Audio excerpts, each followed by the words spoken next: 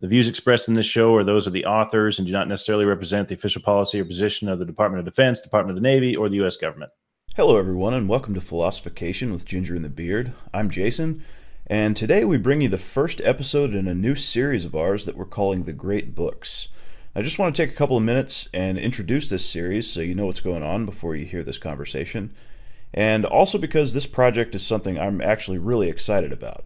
So, a while back, Michael and I both listened to an episode of the Art of Manliness podcast called Why You Need to Join the Conversation About the Great Books.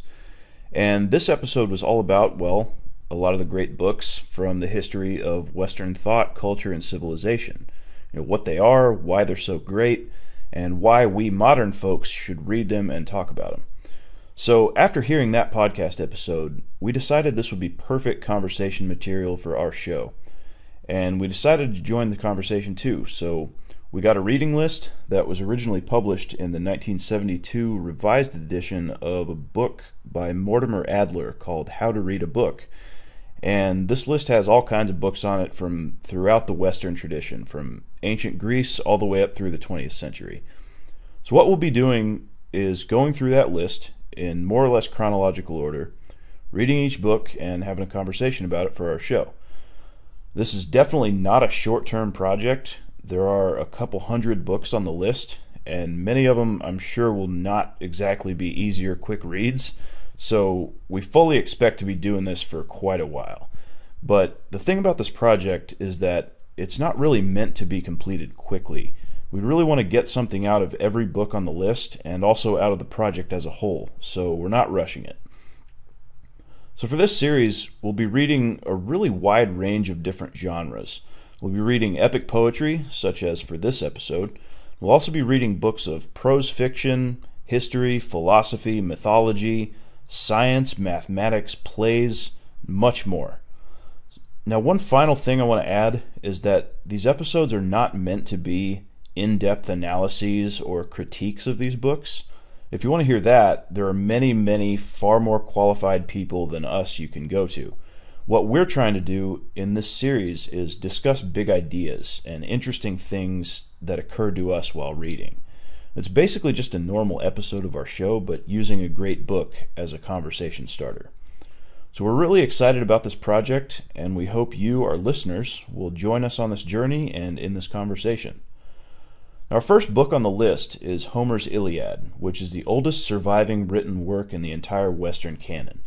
In case anyone cares, we read the Oxford University Press publication, translation by Anthony Verity, and I'll leave a link in the description to that edition on Amazon in case anyone is interested in reading the same one. We decided to split this conversation into two parts. This episode will deal with war and honor culture, and part 2 will deal with fate, destiny, and the gods' role in the story.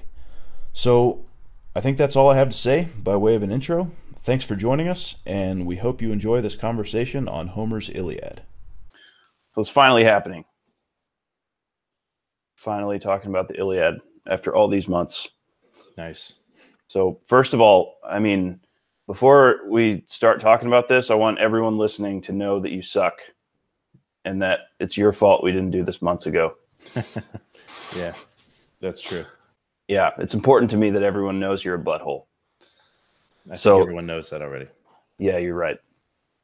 So anyway, so I thought we'd summarize real quick what happens in the story before we jump into it. So actually, before I read this, I read this a while back, like in middle school or something, but before I read it, I'd kind of forgotten. But before I read it, I thought it was pretty much like a direct, like a story of the Trojan War. And I thought that Brad Pitt movie was pretty much an adaptation of the Iliad, which it's not. But it turns out it's actually like a smaller story within the Trojan War. So when it starts, the Trojan War has already been going on for like 9 years.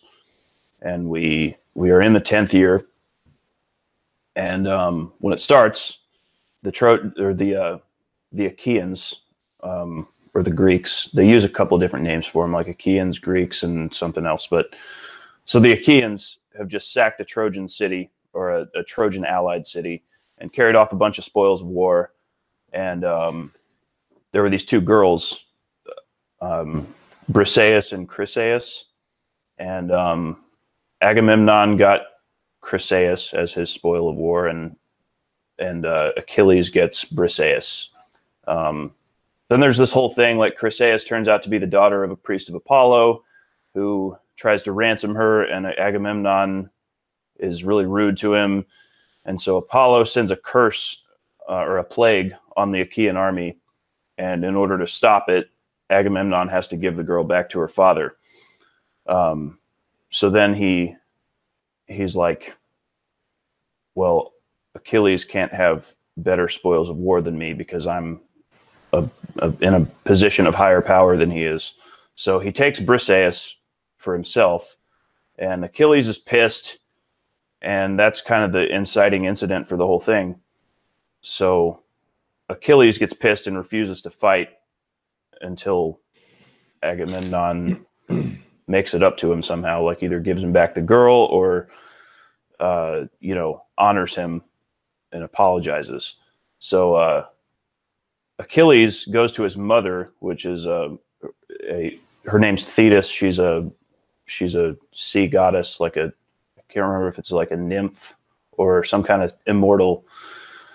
And Zeus owes her a favor, so she goes to Zeus and asks him to make the Achaeans lose the battle until Achilles comes to fight for him again. So that kind of kicks off the whole thing. And then, there's a bunch of battles, like the battle rages back and forth for a few days, and the Achaeans are losing. Things get really desperate for them. Eventually, they get desperate enough to go back to Achilles and beg him to come back into the fight, because they know if he comes back into the fight, they're going to be a lot better off and they're going to be winning again. So he refuses, but his best friend Patroclus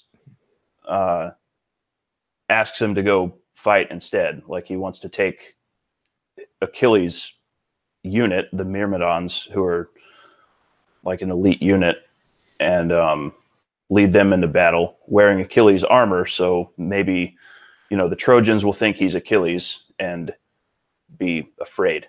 So he goes and does that and gets killed. And then Achilles gets pissed again that Patroclus died, forgets about his beef with Agamemnon, and goes back into the fight.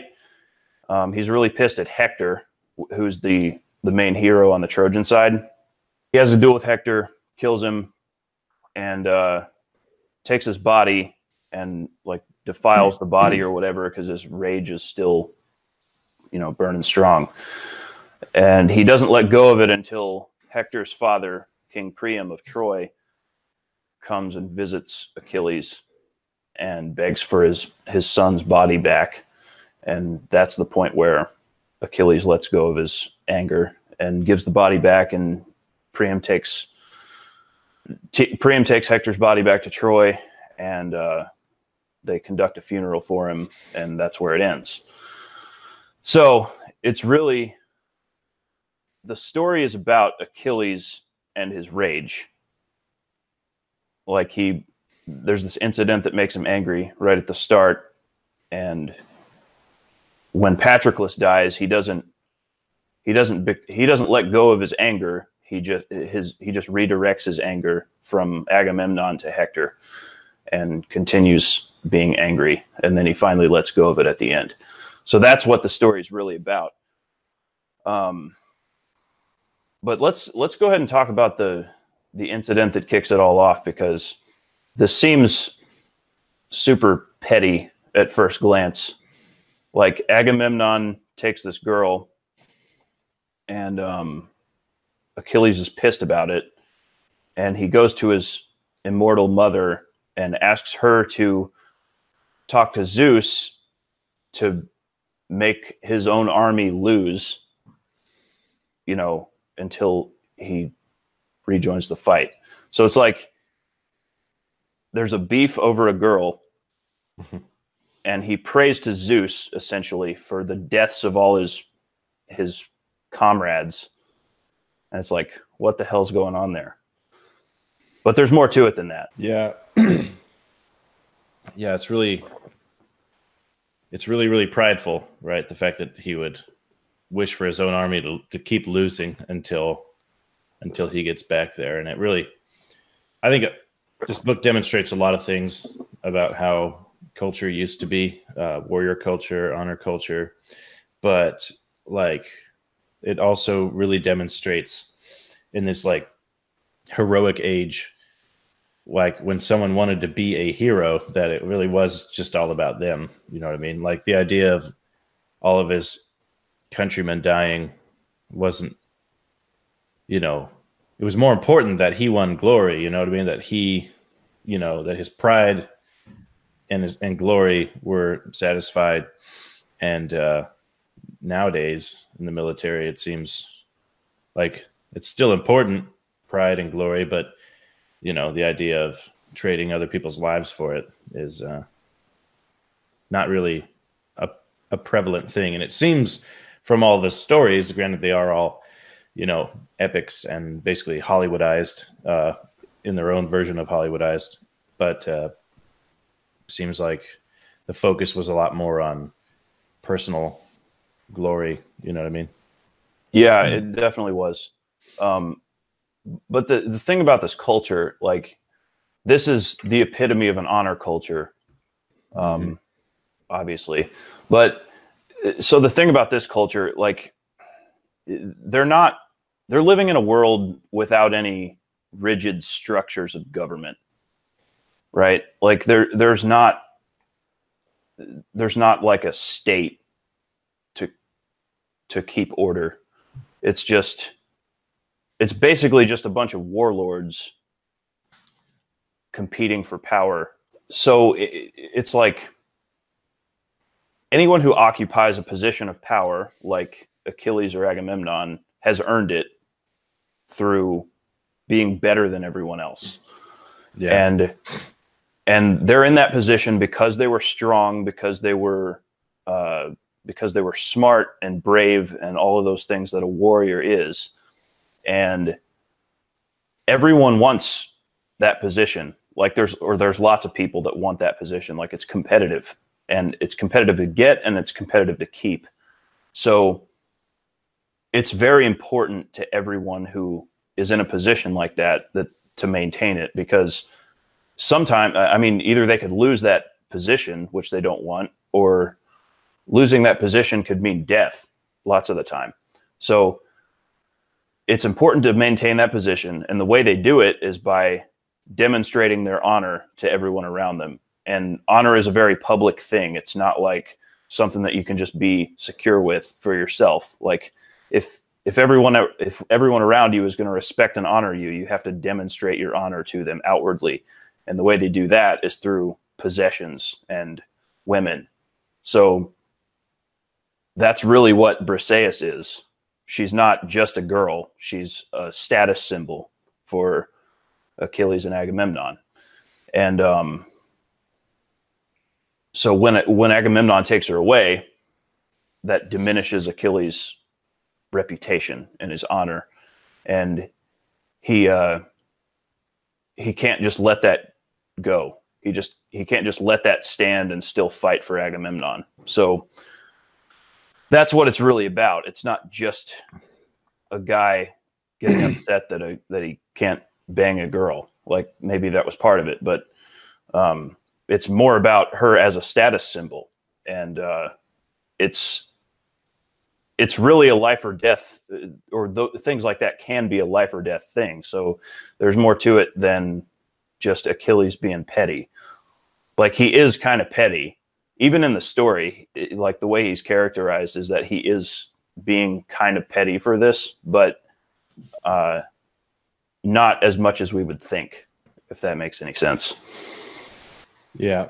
Yeah, it's clearly petty, but it's like, it almost makes sense in the context in that day and age and in his position, you know, that, yeah, you know, if the most important thing to you is basically your reputation, you know, you can call that honor, you can call it legacy, you know, then you just can't let something like that slide and just forgive and forget. You know what I mean?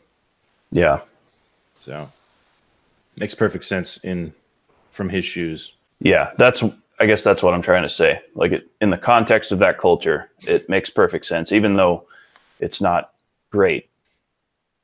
But that's one thing that I've been thinking about since reading this, because I think you and I probably have a tendency to look on the more positive aspects of honor culture. Yeah. And think that maybe we could use a little more of it today. For sure. But I think we tend to gloss over the downsides, of which there are many. Like this is one, like a culture that encourages or leads to this. Like this is a culture that facilitates stuff like this. Like thousands of people are going to die because of Achilles' honor. And so that's a definite downside to honor culture. I think we tend to gloss over that, or we have in the past when we've talked about honor culture, I think. Mm-hmm. But that's a definite downside. And you could even make the argument, like, I'm sure we'll get into this later, but that this whole war is all about honor. Like this war would not exist if it wasn't for honor culture. Yeah. Yeah. I think if there's one downside, it's like the complete lack of the ability to forgive, that like basically slights require vengeance, they require retribution. You can't just forgive and forget, and, obviously even today, even in our culture, there's plenty of stuff that many people consider unforgivable and whatnot. And vengeance is still a very like present thought whenever people are wronged, but it's almost natural, it's almost in our lizard part of our brain, that, to like lash out and get vengeance or whatever. But yeah, I could see a culture where that just isn't a thing at all, where you have to, get revenge for every slight committed against you. Then that could be a downside and can lead to wars, huge wars where thousands of people die. Yeah. And that's another part of the story. Like, I kind of think that this story itself is the beginning of a turn away from that. I don't remember who wrote this article, but there was some article I read about honor culture versus dignity culture and how the fusion of those led to victimhood culture. I think you probably read that article too at some point, but the point is, like, honor culture is what we're describing here. Dignity culture is kind of the next evolution, where your reputation still matters, but the way you advance your reputation is by not reacting to insults. So if someone insults you, you're like, water off a duck's back. Like, I don't care. I'm above that. And I kind of think that this story, even though it definitely takes place in about as pure of an honor culture as you can get, I think it's kind of the first turn away from that, because the story is about Achilles' rage and basically his retribution towards Agamemnon for that slight. And nothing Achilles does relieves him. Like, he sits out of the fight, which is what he's supposed to do if he wants to keep his honor intact. But he sits out of the fight, and that doesn't, like, he gets everything that he wants, basically. Agamemnon ends up apologizing to him and giving everything back before he comes back to the fight, so he gets what he wants there. He kills Hector, which is also what he wants. He wants to avenge the death of Patroclus. So he gets everything that he wants, that he's trying to get because of honor culture, but he's still angry. Yeah, none of it brings him any relief. And the only thing that brings him relief is at the end when he has this very intimate heart-to-heart with Hector's father, the father of the enemy that he just killed, and lets go of his anger. Like, that's what he had to do to get relief. He had to not go to all those lengths to avenge the wrongs that were done to him. Like, it's like this all led to the deaths of thousands of people. And it's almost like the story is trying to say, maybe that's not such a good thing. And maybe it's better to let go of your anger. Do you think maybe it's the Iliad is a cautionary tale from Homer about kind of how wrong it can go if you're that petty, or if you're that unwilling to forgive, or whatever. Yeah, it's something that's part of what it is, I think. Yeah. I think that's kind of the message. Yeah. Part of the message, anyway.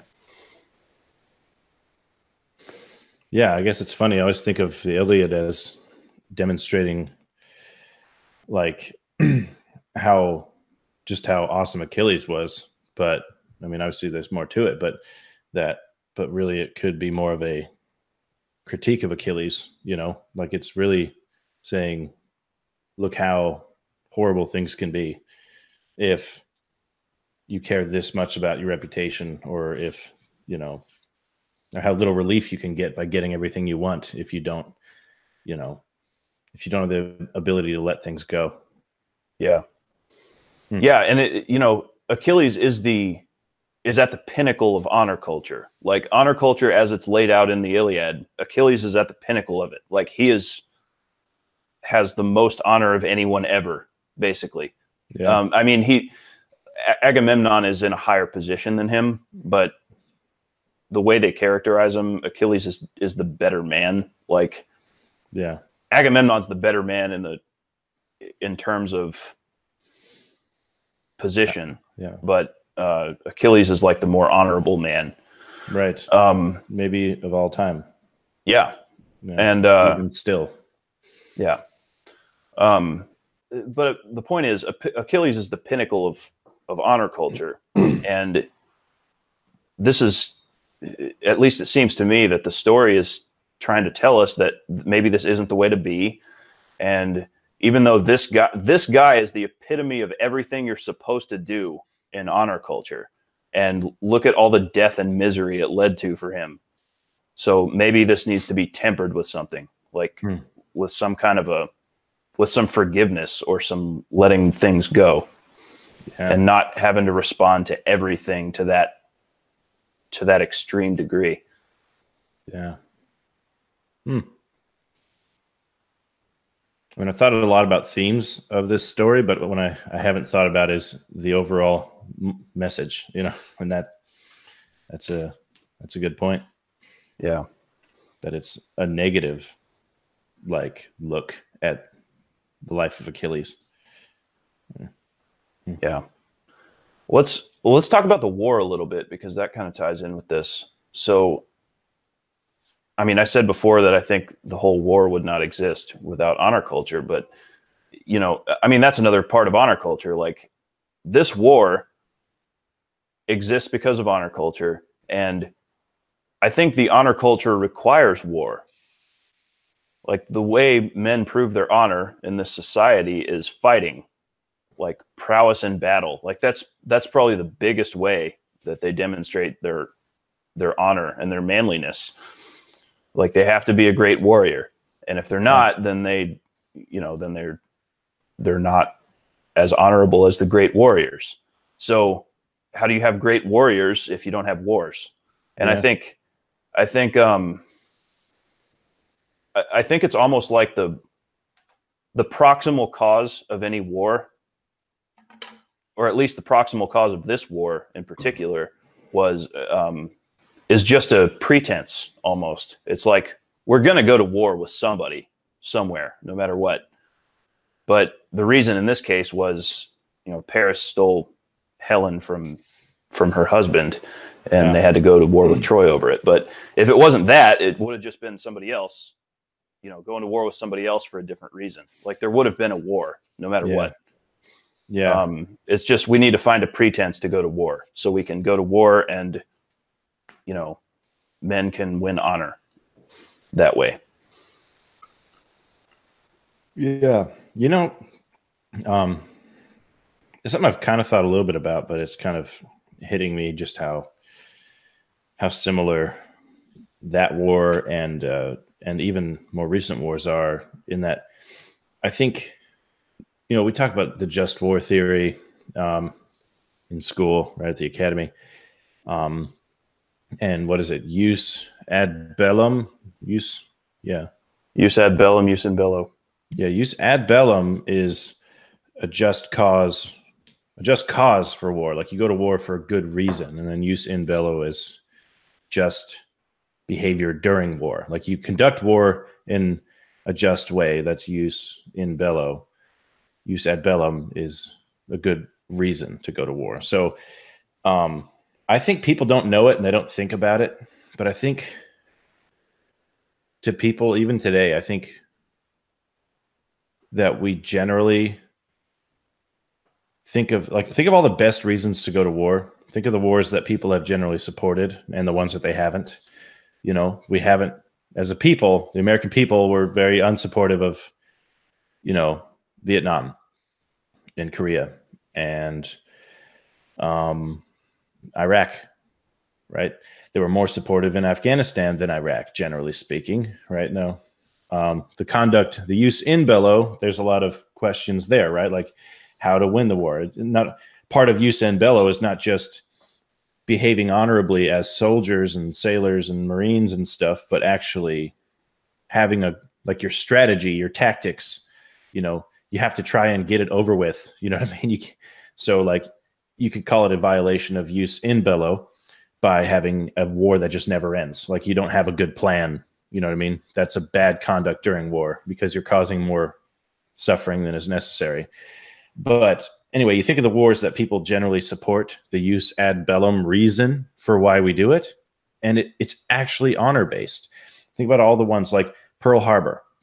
All right, now that is, pragmatically speaking, you kind of have to go to war because they are basically now at war with us, right? And if we can't just not fight because they're going to come attack us again. But it's also it's like a kick in the stones, you know what I mean? And it pisses us off. So we have to go get revenge. It's like we can't just take that, right?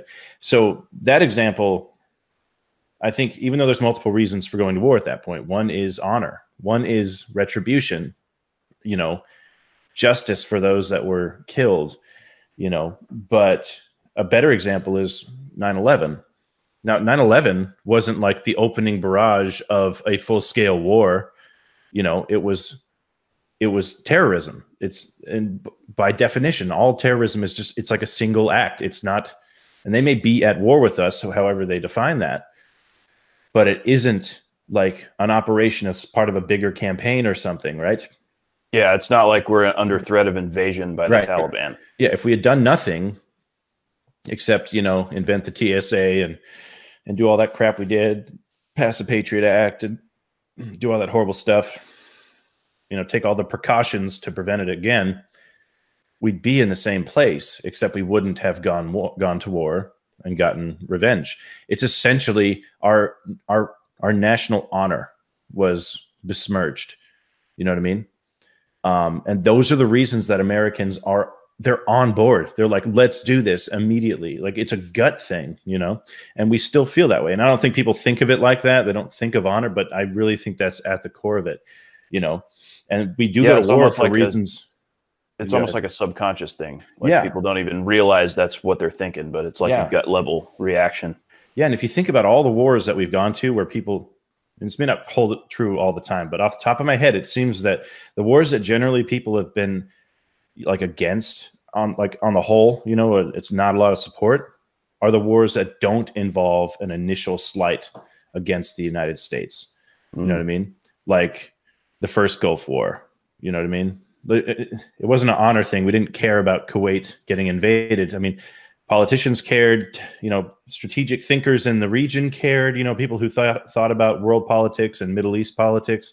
there were a lot of smart people that cared for good reasons, but it wasn't a gut thing. It wasn't like the people of America felt it. You know what I mean? Vietnam, same thing. You know, Korea, the same thing.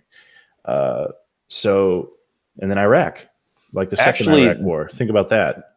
Actually, with Vietnam, wasn't that, you know, the Gulf of Tonkin incident? Yeah, I think that turned out to be a false flag. Yep. But it's like, what's the reason for doing a false flag? To get people. That was supposed to be. That was supposed to be that kick in the nuts. Yeah, exactly. Right. So it's like some smart people who, I don't know, whatever. I'm not going to get into conspiracy theories, whether it was deliberate or not. But yeah, seems like smart people know that about the American people, or any people really, that, you know, if you want them to react the way you want them to, there's got to be something like that. So yeah, that's kind of a funny thing to think about. Even though we don't have an honor culture, we kind of do. You know what I mean? There's still remnants of it that remain, and that's definitely one of them. It's you know, and there's obviously some people who are against any war ever, and there's plenty of reasons to critique the Afghanistan war now and the way it's been conducted. You know, but basically everybody was on board with going. You know what I mean? And we can still look back and think, okay, we started this for a good reason, you know, but you can't, it's harder to say that about Iraq, you know, it's harder to say that about, you know, Syria, you know, about Yemen now, you know, all this stuff that's going on. Like, people didn't even know we were at war there, or that we were conducting combat operations. And it's like, what the heck? What even happened? Why? You know, it's like, you need that initial slight for it to be justified in like the guts of the people. So that's just kind of an interesting thing that I just thought of whenever you're talking about how, you know, back then that war was basically for honor. And it's like, well, I guess a lot of wars are at the root of it for honor, you know? Yeah. But they were just a lot more overt about it. Like, they literally, they have to go to war to be good warriors to win honor. It's like, you know, it'd be like, it's necessary. Yeah. And that's another downside to honor culture, obviously. Like, this culture basically facilitates constant war all the time. Yeah. And just death and destruction all the time. Yeah. But another thing I thought of while reading this was there's like a difference between the reason you went to war in the first place and the reason the war continues. So at a couple points in the story, or at one point in the story, it's like after the first day of fighting, and they call a truce to collect their dead or whatever. And then they go to their camps for the night. And you see there's like this meeting of the elders of Troy inside the city. And basically everybody hates Paris. They're like, dude, what the hell? Like, you caused this. You stole this guy's wife and you caused this war, and it's your fault that our city's going to get sacked. So fuck you. So they tell him, you need to give her back. Like, give her back. Give all of Menelaus's possessions back, so they'll leave and we don't all die. And Paris is like, no, I don't want to. He eventually agrees to give all the possessions back, but not Helen. Like, he wants to keep the girl, but he'll give all of the possessions that he stole from Menelaus back. Yeah. So they send a messenger to the Achaean army to tell Menelaus this. And Menelaus isn't even the one that answers. Like, he's the one whose stuff got stolen. But the one who answers is Diomedes, who's my favorite character by far. Like, he's kind of while Achilles isn't fighting, he's like the main hero on the Achaean side, and he does a lot of badass stuff. But he's the one who answers, and he's like, he basically says, no, we're not taking your stuff. Like, we came here to sack this city, and that's what we're going to do. And he's like, and he says, even if you gave Helen back, even if Helen was included in the deal, we still shouldn't take it. So basically, the whole pretense for going to war in the first place, nobody cares about it anymore. Yeah. and it's like we're just fighting now. Like, this is just a war. We came here to sack this city, and like our purpose for being here is to sack this city, and that's what we're going to do. And the reason we came here in the first place is completely forgotten. And this reminded me of more modern wars also, like World War I, for example. That started because of an Austrian archduke got assassinated by a Serbian. Yeah. And next thing you know, like, France is fighting Germany, and Germany's fighting Russia, and Britain's fighting Germany, and eventually America gets involved, and there's like this chain reaction of shit. And next thing you know, the entire world is in an uproar, and millions of people are dead. And the incident that kicked it off was the assassination of one guy by another guy in the Balkans, like this obscure little part of the world. And it's like, just a few months into the war, nobody gives a shit about that. Yeah. But it's like, in this case, the average soldier on either side doesn't give a shit about Menelaus or Helen. Like, nobody cares about that. They're just here because, they're here to win honor. They're here to be warriors and to win honor in war. Mm-hmm. Yeah. Yeah, this is where, like, it's an interesting, speaking of World War I, right? I mean, I think you've heard Dan Carlin's Hardcore History on it, right? Yeah. I think you may be the one that told me about it. But amazing, by the way. I freaking loved it. Yeah, it was outstanding. Yeah, I learned more in like one episode of that than I had in my entire life on World War I, which is so crazy because we were there. Like, we weren't there long, America. But how the hell do we not teach that better in school? You know what I mean? Yeah. Even if it was American history, you know what I mean? That still was a very consequential war for us, even though we played a small part in it, because it changed the dynamic of the world. And it's like, that made us a superpower. You know what I mean? Like, we were pretty powerful and pretty much left alone and left everyone else alone for the most part, unless they were in the Western Hemisphere, until that point. And that was when we became one of the most powerful countries in the world. And then in World War II, that's where we were like far and like above and beyond the most powerful, up there with the USSR, but still. So it's so consequential in our history, and yet we teach so little of it. That's kind of surprising to me, but I learned a lot. And yeah, that was one huge thing about it that, you said, you think Achilles, like the Iliad basically was the beginning of the end of that culture, or of that, honor culture. It still lasted for a while, but Dan Carlin was talking about how in World War I, the French still had like those bright blue uniforms from the Napoleonic, like they looked identical to a Napoleonic soldier from like 100 years earlier. You know what I mean? They lined up in ranks and went into battle that way and got mowed down by machine guns. Mm-hmm.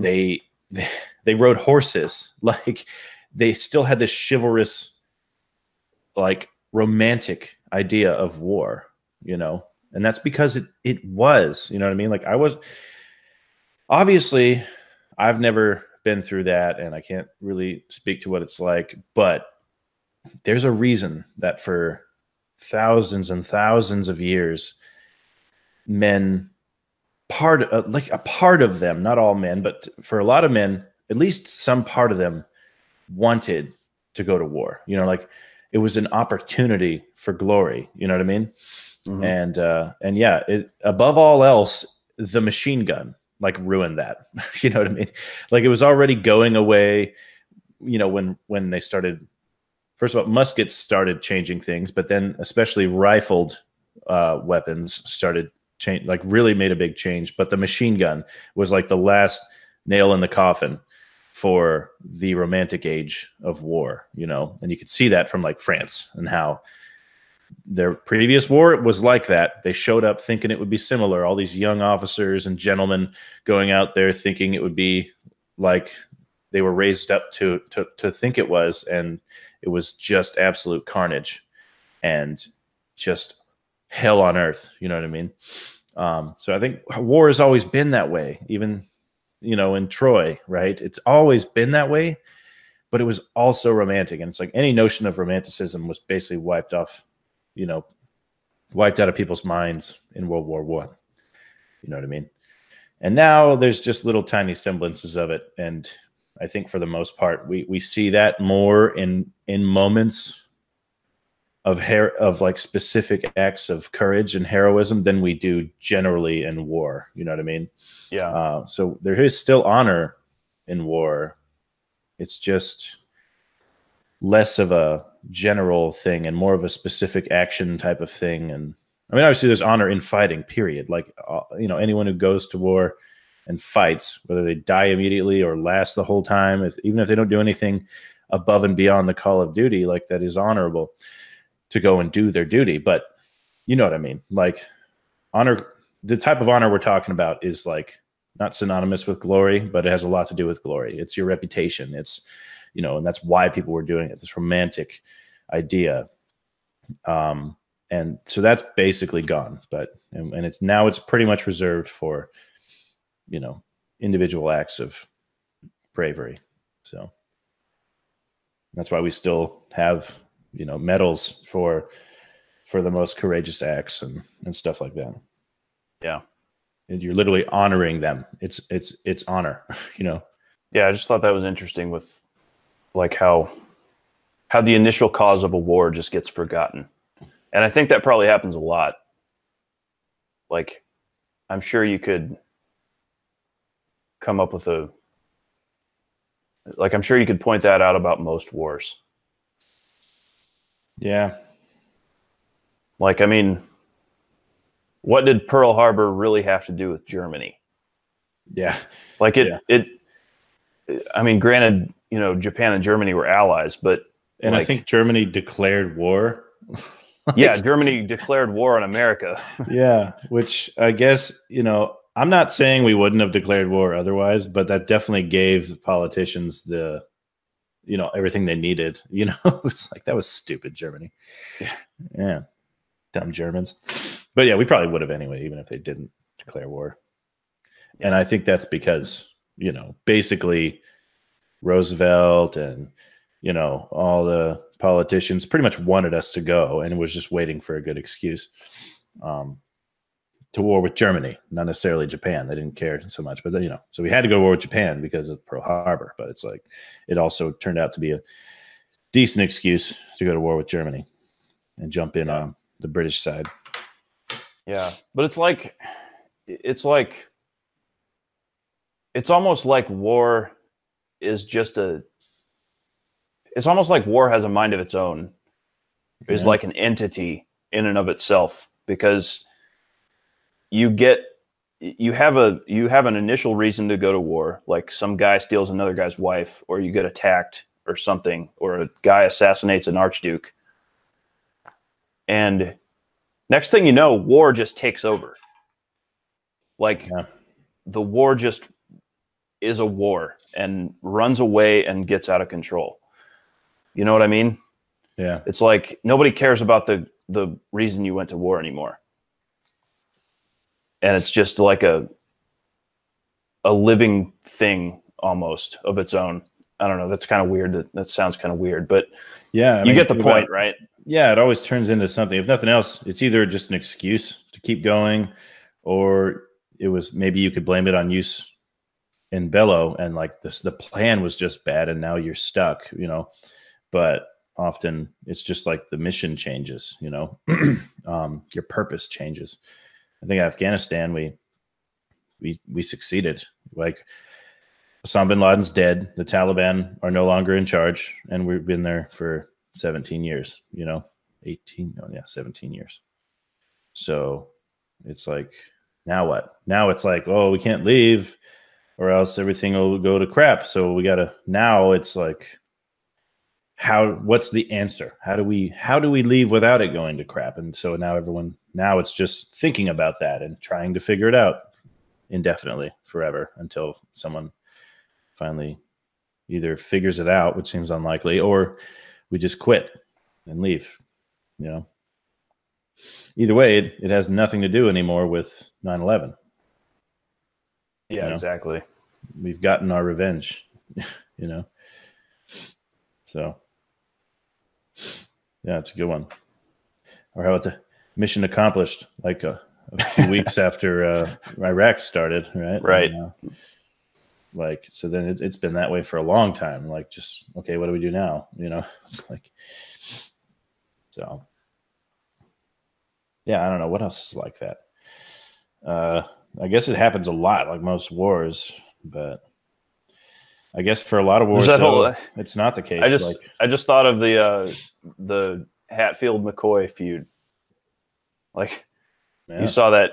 I think you were the one who told me about that. There was that series, like mini series on Netflix a while back. So good about it. Yeah, it was really good. But Kevin I mean, that was a real thing that happened in history. Like these two families just like somebody slighted somebody else, and then it got out of control. And next thing you knew, they were killing each other all over the place. Yeah. And like it just got totally out of control. Yeah. And nobody even remembered why they were fighting in the first place. Yeah. Yeah, and everyone suffered and everyone lost. You know, there's no winners.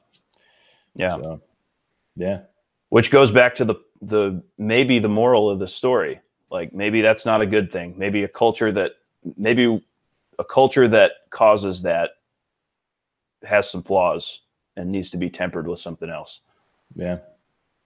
So, I mean, we spent all this time talking about remnants. Like, first of all, honor culture, mostly what was wrong with it and some of the things that are still around today from it. But maybe a good thing to talk about is what was right about it and what's wrong today and what we could use a little more of. Because I mean, we've talked about that a little bit, but what a better opportunity than the Iliad, you know? Yeah, I agree. Actually, I had some thoughts on that. You know, one big thing you can see in the Iliad, or at least that I see in the Iliad, is the basis of Western thought and Western philosophy, which is focus on the individual. Yeah. Like this honor culture is very focused on individual achievement. Like it doesn't matter if I mean, maybe it does. There's probably some honor that comes along with being in a unit that did something great. Yeah. But the Myrmidons. Right? Yeah. But for the most part, you gain status by doing things yourself. Like by being awesome yourself, you know, that's the way you gain status. And it's very individual focused as opposed to focused on some kind of collective, right? Yeah. So that's you could almost call that one of the founding principles of Western civilization. Yeah. And I'm sure we'll see a lot more of this as we go through this project, but you know, the beginnings of it were here, like in this culture of, you know, ancient Greece. And that's led to so many great things for the world. Focus on the individual, like you are an individual and you stand or fall on your own merits, and it's up to you to, you know, play the hand you've been dealt the best you can. Yeah. Yeah. It does seem like for most of human history, and still to a degree, but much worse once upon a time, like the average person, the person, if you weren't the king, you know what I mean, or something very high up like that, high priest or whatever, your life just really didn't matter at all. You know, nobody remembered you. You were just complete cannon fodder, whether it literally be for war, you know, you'd be fodder, or if it was, you know, on a frontier or, you know, out exploring. I mean, even think, people whose names we remember because they discovered some piece of land or something. It's like they had a whole team, maybe dozens, hundreds of people whose names we don't remember. And that still happens, right? But like for most of human history, like, which if we think of the ancient world where like history began whenever the things were written down, you know, whether it be drawn or whatever, it's like basically the Mesopotamians, the Egyptians, like you have, some of these very ancient cultures and the earliest written accounts of humans doing things, right? Civilization. For the first, several thousand years, you could probably name on like four hands any human being by name. You know what I mean? It's like, because it's only the kings, it's only, there's just something about just being born normal that like was just, you were doomed to nothing, doomed to nothingness. And something about Western civilization, something about, I suppose maybe it started in Greece, led to this. It's really that if you were just awesome, you could make a name for yourself, meritocracy, basically, that, and there's still monarchs, there's still, people who get what they get because of their status they were born with, things like that. But there are conquerors, and that was always a thing. Obviously, a conqueror, even in the ancient world, you weren't born with that. You had to earn it, right? But something about, and I don't think they had it perfect, because like what you said, it was like the seeds of it, because even then, all these warlords are still like highborn noble, and they're leaders. They're not just, they may not necessarily, like Achilles is supposed to be the best warrior ever, but you can imagine somebody they're part of a very successful unit. They were given some leadership position. They're really awesome, but they also just had a few lucky breaks, you know what I mean? Or a certain status they were born with or something like that. So yeah, there's still the common nobody you still don't read about, in the Iliad, right? Yeah.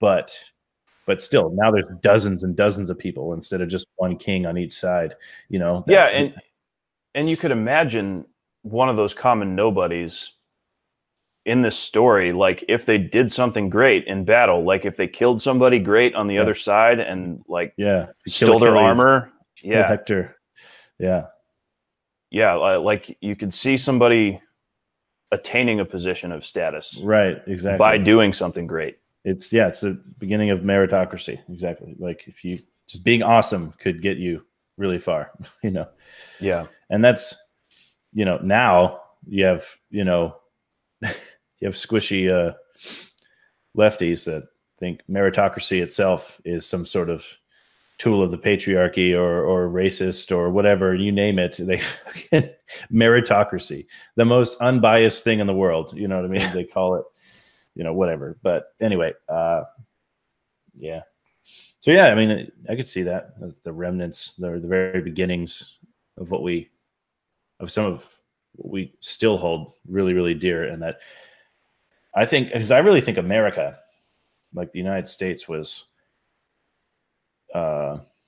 the first example of where that was enshrined in law.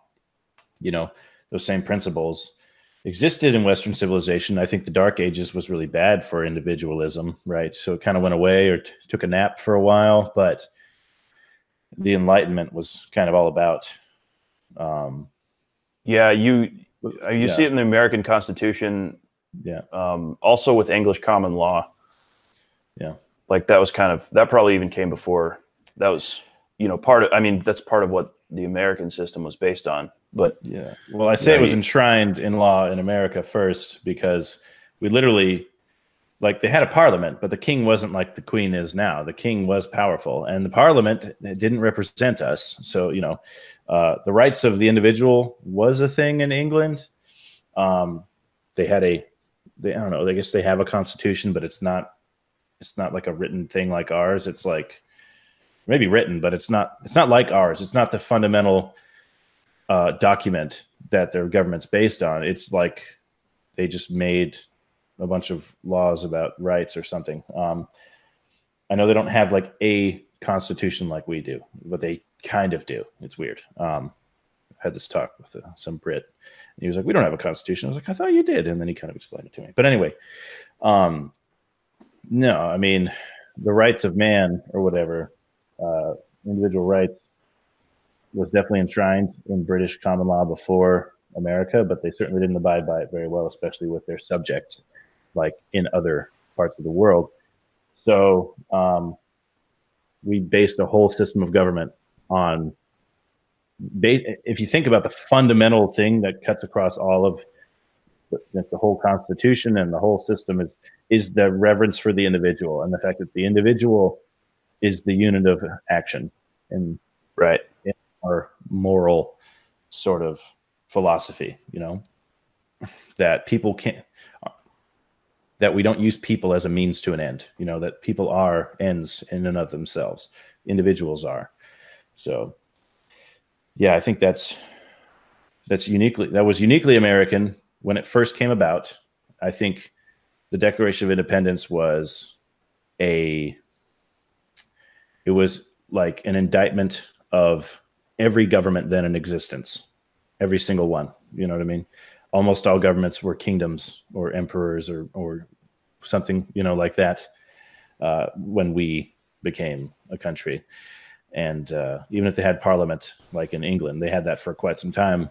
But, and even we had legislative bodies in the colonies before, the revolution. But anyway, it does seem like the seeds of that, which is still wasn't even close to far enough, it was still pretty primitive, but the seeds of that do seem to be based in that they have Greek roots, Yeah. From way back then. So. Yeah. And you see in the story, like, even if somebody was born, like they do place a lot of importance on birth. Like, you'll see people bragging about who their father was or their grandfather or whatever. But even so, I think it seems like that does grant you some level of status, but in order to be, like, you still have to do something yourself. Like, you can't just ride your father's glory for your whole life. Yeah, it was a good starting point. People were paying attention to you, so what you did, but yeah, you still had to do something. Yeah. Right. Yeah. Yeah, I agree. Yeah. I mean, think of someone like Alexander the Great. His dad was a king. You know what I mean? Yeah. His dad he definitely wasn't a layman, right? But he took it way farther than was expected. So yeah. He still gets all the credit in the world, but he didn't exactly start from nothing, Yeah. And you got to have money to make money, It helps to just, if you're born with $1 million, I mean, it's a great way to start. I mean, you could lose it all or you can become a billionaire, but it's certainly easier to become a billionaire when you start with $1 million than to become a billionaire if you start with $10, Yeah. Yeah. And the other thing about individualism is that there's personal responsibility involved also. Yeah. Like, a lot of it. Like, you have to, it's up to you, Like, you can't just be part of some kind of collective that does great things. Yeah. Like, nobody's going to respect you for that. You have to, like you said, if you start it might be easier to become great if you start as the son of somebody great, but you still have to do it yourself. Yeah. And you're responsible for your own success or failure. Yeah. So, what do you think are like some more good things about honor culture? And we don't have to necessarily go back that far, you know what I mean? But you don't have to go that far even. Maybe a couple 100 years, 150 years maybe. To get to what was a lot closer to an honor culture, and hell, even 100 years is still much different than today. Like, I'll start. I think that I don't know who said this. I'm paraphrasing, and it's a very simple little quote, basically that, like, soft times make soft men. You know what I mean? And this idea that the more civilized we get, and the more like the less war, the less chaos, the more peace and all that, and it's all good stuff. But that soft times make soft men. You think of like the average American today compared to like a Spartan. You know what I mean? And just how hard they were and how soft we are. Mentally. And I think even we look back at the generation before and the generation before them, and we see such huge differences. But I mean, imagine 1,000 years ago, a couple thousand years ago, and how much harder those people were. And so it's like, obviously I'm not advocating for barbarism or incivility or being uncivilized, right? But it's like, it's a problem we need to address, though. You know what I mean? Without conflict, without struggle, we're making a whole generation now, and it's it's not that quick, right? We could say the same thing about the last few hundred years, maybe, but just more and more every generation. But we're making a generation of weak individuals, right? And it's another quote, or another thing I'm paraphrasing, but somebody's saying that, it's a sign of your society's like demise or diminishing when people spend more time and energy thinking about recipes to make food taste better than like anything else. You know what I mean? Like the fact that we have people who make livings out of making tasty sauces, it's like that life is too easy, that men are weak, like generally speaking. Obviously individuals aren't, there's strong men here and there, and hard, thoughtful, people, but like, and it's like we're totally there. Any sort of cautionary tale from the past about, I mean, think of like Rome, like before it fell and all that stuff. It's like we're there, man. It's like, so it's like, I don't think we need war. We just need to address the problem. You know what I mean? We haven't figured out yet as a species how to keep a society from like tearing itself apart, and dividing into tribalism and caring about dumb things when there's not a real conflict. If there's not a genuine struggle for the people to care about, we need to find a way to still harbor all the things that make people better, like struggle, And so you think like sports is a good way to do that, right? You think of like, if you're playing football and you go through things, you go through adversity, you feel camaraderie with your fellow players, and you fail, and when you lose, you feel sad. And it's like everything, these are all formative moments, you know what I mean? And it used to be that was war that did that. Every man went to war, basically. War was always happening, and every able-bodied man would go do it.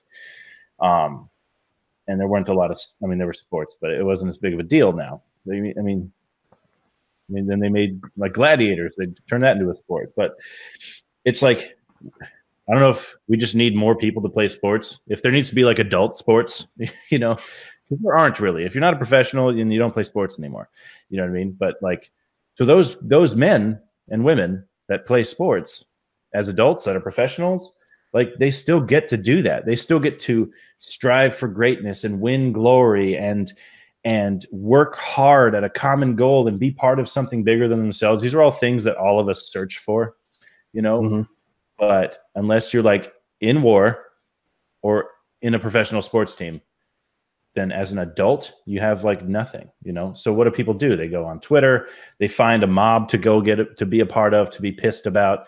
It's like everybody wants that purpose. And I think that comes from the soft time that we're in, and it's a good thing. We want to care about sauce and not about, dying so much, but it's like, we need to find a way to address that problem. And I think we need to find we need to invent like an honor culture, that's like artificial, just like sports. We need something like that for the layman, for the normal adult who isn't athletic enough to play professional sports.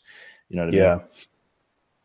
Well, actually, this kind of goes along with another thing that I think is good about honor culture, which is reputation. Like, focus on reputation. Yeah. Like for the characters in the Iliad, you know, honor is a very public thing. It's a thing you have to outwardly demonstrate to people, and Yeah. it's determined almost entirely by other people's opinion of you. Yeah. Like your reputation with other people. And you know, I think the way that I think about this cuts against the common wisdom of today, which is that you shouldn't care what other people think about you. Yeah. You should be, that. Yeah. It's like maybe we need a little more of that. Like maybe the way other people think about you matters because it tells you something about yourself. Like maybe if everyone around you thinks you're stupid, maybe you're stupid, you know? Yeah. I get the idea of like, it shouldn't be everything, but you hear that in the context of that is usually, you know, be yourself, you know, just be fucking weird or whatever. You know, if there's something weird, then who cares what other people think? Just be weird anyway. And I think the time and place for not caring what people think is basically when everyone else is wrong and you're right. And by that, it's not like, and I mean that in like a moral way, you know what I mean? Like then it's right to stand up against everybody else when they're wrong, right? But if it's social norms, if it's, you know, expectations, then they're not wrong. You're just, you know, weird. Okay. If you're in a group that thinks, you know, if you're in a combat unit who thinks we should totally kill all the women and children, and you're the one guy who doesn't, yeah, you shouldn't care what everyone else thinks. You should do what's right. But if you are a man and you want to, I don't know, get your nails painted, right? Just because you think it's cool, you know, yeah, I think the rest of us who judge you for painting your nails or whatever have every right to judge you, right? To think, what a freaking idiot. Like, what? That's, you know, it's weak sauce. And like the shame is an important factor in keeping people like, I don't know, on the most virtuous path. You know what I mean? Like we keep, I don't know, nails was a bad example. I mean, in my head, I was thinking of straight males, you know, like if I just painted my nails and went to work tomorrow, you know what I mean? I'm not trying to be a woman. I'm not whatever. I like the color green. So I think it'd be cool to have green nails, you know, like for someone to be like, yeah, it doesn't matter what everyone else thinks. You shouldn't care what other people think. It's like, no, what other people think keeps me from doing a lot of stupid crap, like painting my nails green. I mean, I don't want to, but that's a weird example, but you know what I mean?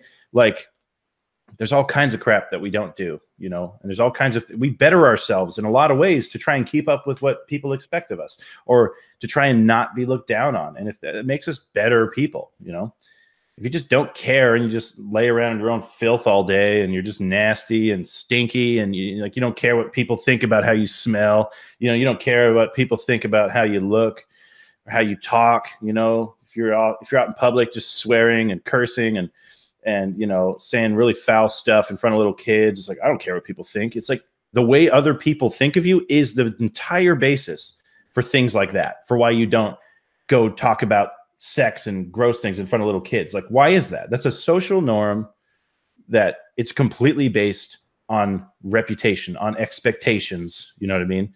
Mm-hmm.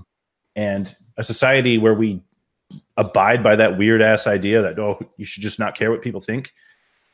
There would be no such thing as a social norm anymore. You'd have no reason to be mad at somebody for, you know, saying filthy things in front of your kid. You know what I mean? You'd have no reason if there's naked people walking around, you know, at the park when you're taking your kid to the swings, you know, what moral like legs do you have to stand on if we actually abided by this, you know, who cares what other people think thing? Yeah. And that's what other people think is what drives almost all human decency, you know? Right.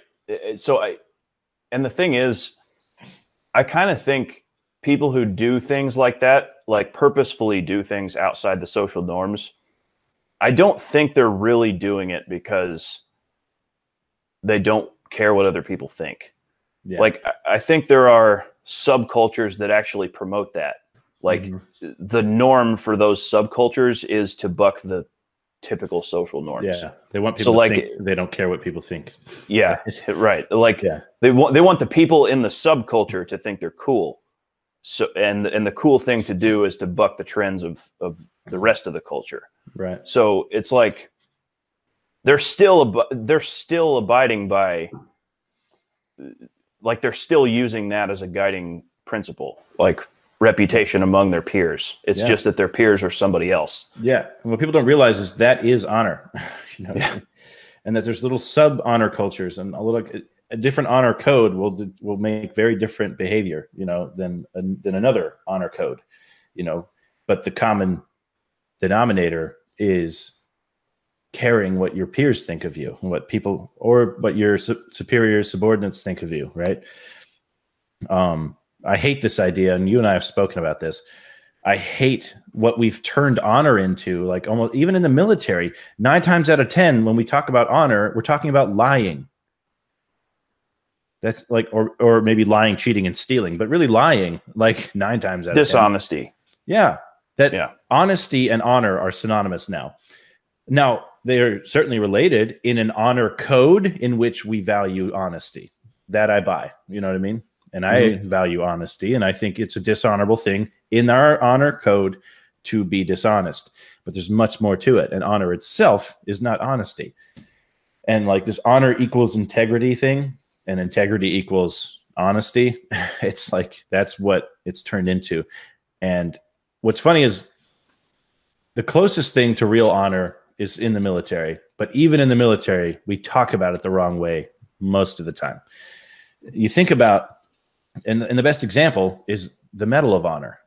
It's not called the Medal of Honesty. You don't get a freaking Medal of Honor for telling the truth all the time. You get a Medal of Honor for being a hero, for doing something courageous, amazing. It's called the Medal of Honor because it's supposed to honor you. It is a reward. It is a, look at this guy. Everyone, you're putting a person on a pedestal as, it's all about reputation. You want everyone to know it. You know, it's all medals are like that. All honors are like that. We call them honors and decorations, right? Like, because you are honoring someone. It's an outward representation of something great that you've done, which is, that's what Briseis is in the Iliad. Right. So it's basically, honor is like almost like this currency, and you earn it by being great, by doing great things, whatever that may be, you know, depending on your little culture and on your code that you live by. And that can be different for different groups. There can even be like subgroups within bigger groups, you know, like think about honor in baseball. You know what I mean? Like there's a different honor code in baseball. You know, that doesn't mean they're also Americans who live in our society and have another honor code to live by. You know what I mean? But the same thing applies, you know.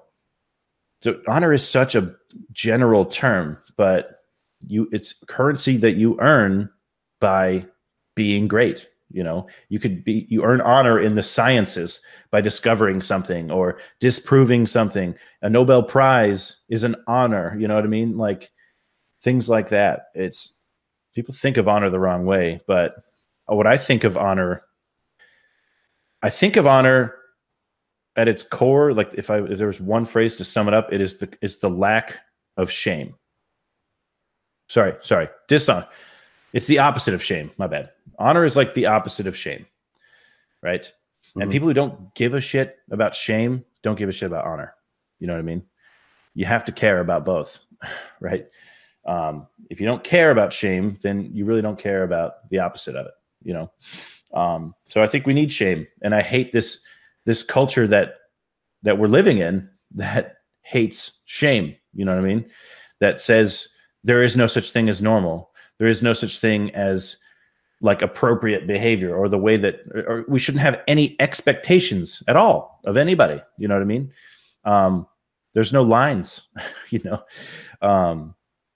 And the way I see it is there has to be standards, you know, whether it be moral behavior, whether it be like how you handle adversity, whether it be like manhood, things like that. Like there's a right way to be and there's a wrong way to be. And you should be ashamed of yourself if you don't, like if you're a man and I don't know, and you get a lady pregnant and you have kids and then you abandon your kids, you should be ashamed of yourself. You know what I mean? That's not honorable. You have no honor because you're not a man, right? That's not manly, and that's all based on an expectation. You know what I mean? And a society that doesn't have that expectation, that has no expectations, where there is no such thing as shame, what leg do we have to stand on to tell a man, hey, you should be there, you should go be a dad for your kids, you should not leave, abandon them? What leg do we have to stand on in a society where there's no such thing as normal, where there's no such thing as standards? You know what I mean? Yeah. And like I think in a functional culture like this, like a culture with functional standards, yeah, I think the cultural norms and the honor versus shame, I think what that does is it's a shortcut to telling everyone what good moral behavior is. Because like if it was if it was like you're saying, we just don't have any standards, don't have any cultural norms at all, then the only way to reinforce, then the only way to get people to elicit correct moral behavior would be to convince everyone to do the moral thing. Right. And which sometimes is necessary when your cultural norms are wrong, right? Right. Sometimes it's necessary, but it's way more efficient to just have cultural norms that reinforce the moral behavior. Yes. Yeah. And I think that's the function of honor and shame in a functional culture. Yeah. Yeah, well said. And then, it's still fun to talk about why certain things are the right behavior and some are wrong and some are shameful and some are honorable. And that's a fun exercise. But yeah, as a shortcut, we can just teach kids a certain thing. And if most of them buy onto it when they're adults, that's going to be the norm. You know what I mean? So yeah, I'm with you. And yeah, that doesn't mean I think all of our social norms are correct, and that they shouldn't be challenged ever. Obviously, there's been plenty of examples of horrible social norms, right? Like racism and segregation and slavery and things like that, right? All kinds of examples where thankfully somebody stood up against everybody else, and started spreading their message until it was big enough that the norm changed. Yeah, and that's like you're saying with the example of if you're in the military and everyone else wants to kill all the women and children, like that's the appropriate time to stand up and say, no, this is immoral. We should not do this. Yeah. Yeah. And see, I mean, I think of that as an honorable thing, but certainly within his little subculture where all of them bought that except for him, he would be dishonored among them.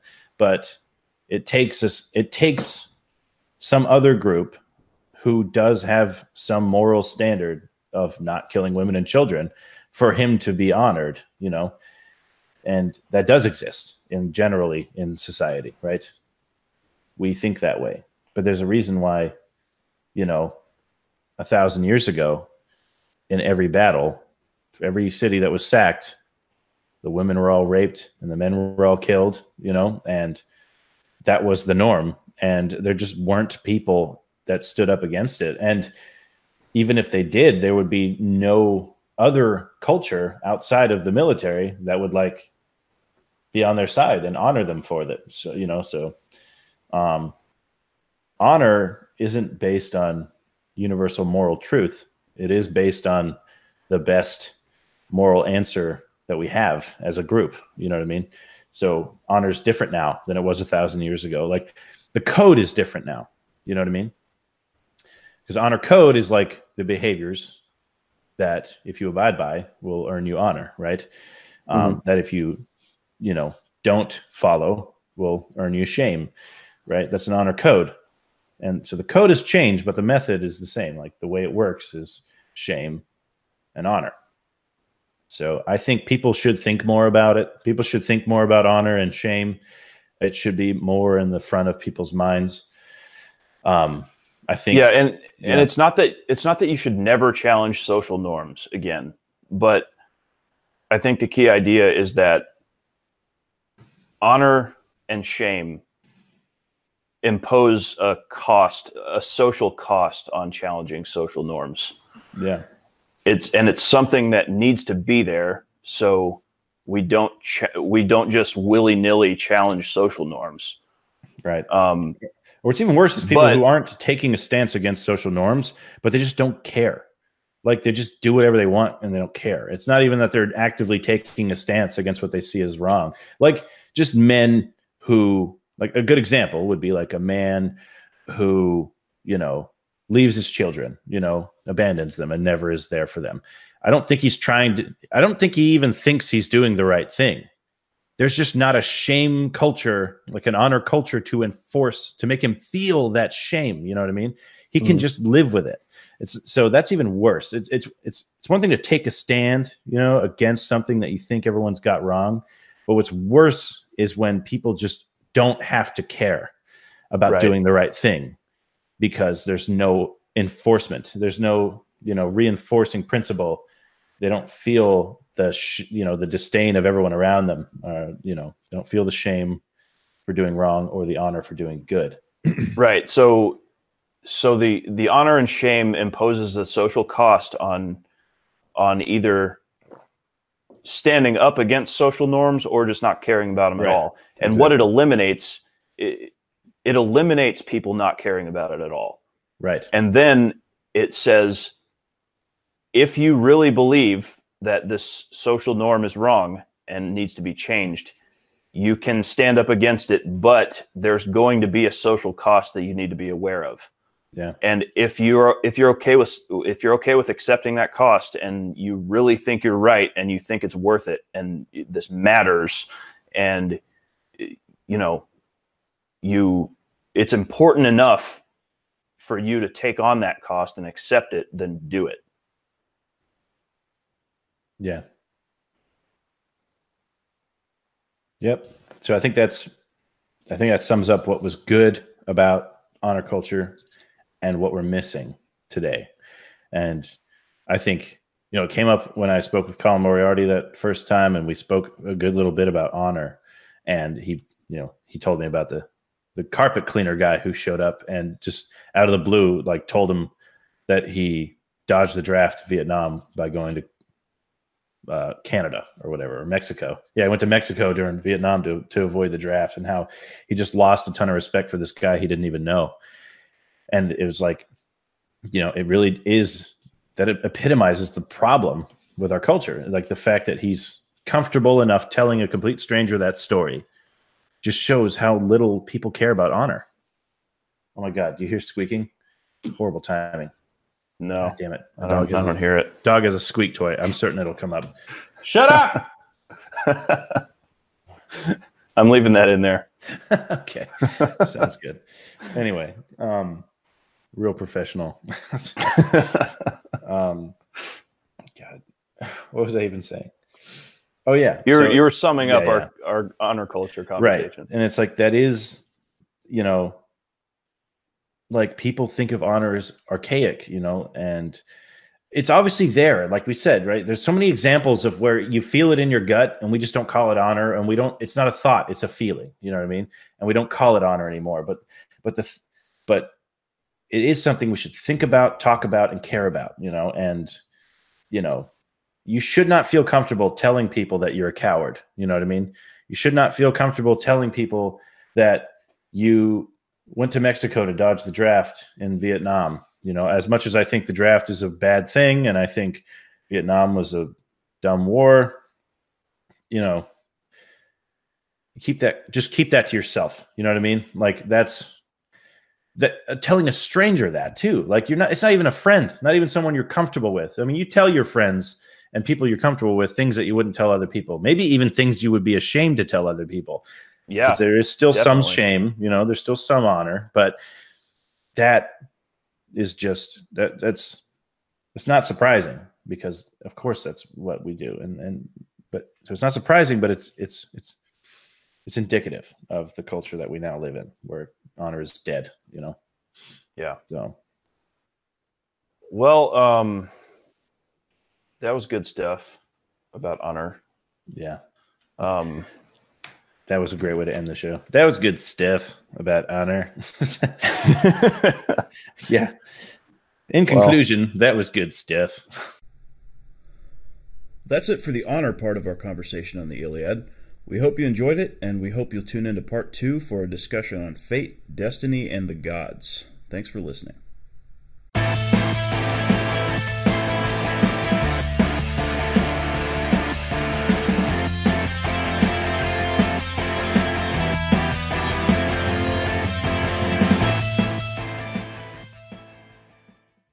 If you like this show, there are many ways you can support it. You can talk about it on your own blog or podcast, you can share it on social media with your friends, or you can leave a rating or review on iTunes, Stitcher, or wherever you happen to listen to it. If you're watching on YouTube, you can subscribe to the channel and hit the thumbs up button if you like this video. Thank you for your support, and we'll see you next time on Philosophication.